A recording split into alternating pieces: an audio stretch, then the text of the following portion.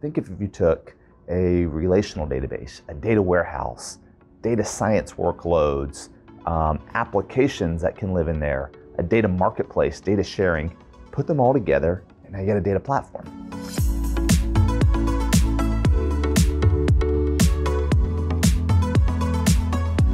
I think what makes it so unique is this is the first tool that was actually built for the cloud to be used in the cloud. But what if we could really embrace the cloud for all the great stuff that's in there? And that's what Snowflake has done.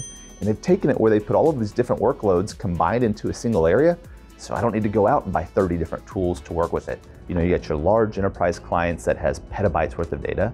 And you have kind of your startups that, you know, they're starting to do it. They have a very limited budget, but they need to get data. The great part is Snowflake, between their pricing model and how their scalability, it works for both. I've had clients that had trillions of rows with a T in a singleized table. Some of the largest in the world. If you go look at Snowflake's client list and you look at the names, I mean, these are Fortune 10 companies that are utilizing Snowflake for all of their data. But then on the other side of it, you have these startups, you have these small companies that maybe only needs, 100 gigs, not a lot, but they need somewhere that they can do it. They need the horsepower.